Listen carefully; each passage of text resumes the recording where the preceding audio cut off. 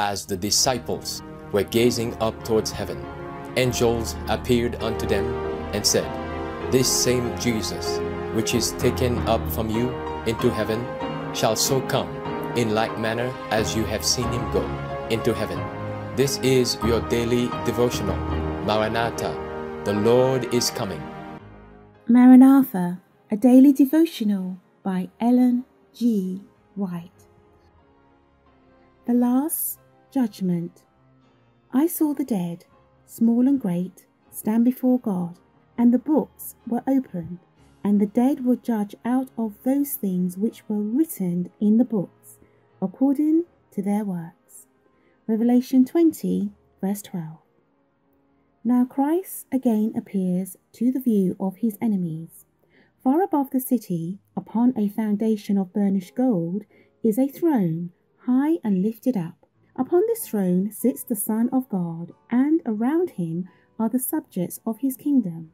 The power and majesty of Christ no language can describe, no pen portray. The glory of the eternal Father is enshrouding his Son.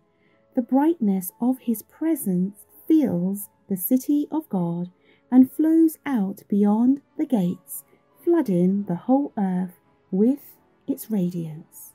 Nearest the throne are those who were once zealous in the cause of Satan, but who, plucked as brands from the burning, have followed their Saviour with deep, intense devotion.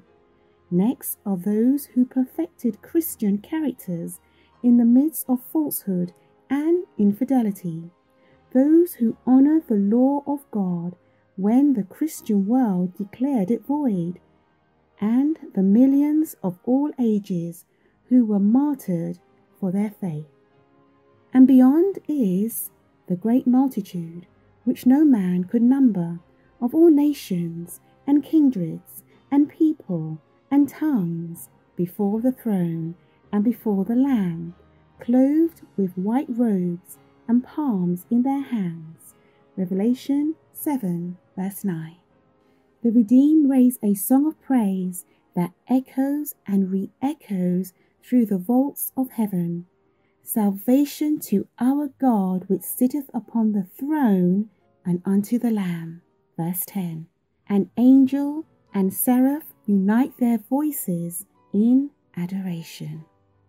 In the presence of the assembled inhabitants of earth and heaven, the final coronation of the Son of God takes place, and now, invested with supreme majesty and power, the King of Kings pronounces sentence upon the rebels against his government and executes justice upon those who have transgressed his law and oppress his people. As soon as the books of record are open, and the eye of Jesus looks upon the wicked, they are conscious of every sin which they have ever committed.